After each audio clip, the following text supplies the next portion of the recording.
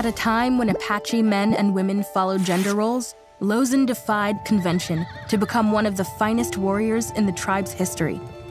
Born near Ojo Caliente around 1840, Lozen was a member of the Warm Springs Apache, led by her warrior father. As a child, she learned how to ride a horse, becoming one of the finest riders in her band.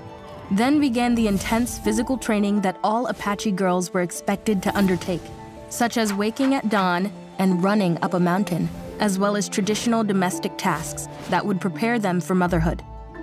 But during her coming-of-age ceremony, when she was 12, Lozen received a spiritual calling to become a warrior.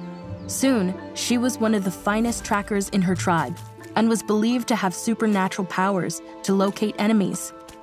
However, in the 1870s, her life was turned upside down when the Apache were forcibly removed from their ancestral lands to a reservation far away.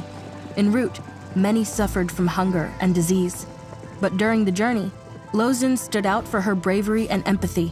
One day, she helped a group of women and children cross a river to escape from American soldiers. Then, she risked her life to save a pregnant woman, stealing horses to evade their captor, and even helping to deliver and care for the baby. When she rejoined her tribe, she was devastated to learn they had been attacked, this time by Mexican soldiers. Many had been killed, including her brother, the tribal leader. So she traveled to the San Carlos Reservation to join forces with other Apache bands and defend themselves against attack. Lozen and another female warrior, Tadotsi, tried to initiate peace negotiations. But when the Apache surrendered in 1886, Lozen was taken prisoner. She died of tuberculosis at Mount Vernon Barracks in Alabama in 1889. Why is it important to tell the stories of women who defied gender norms?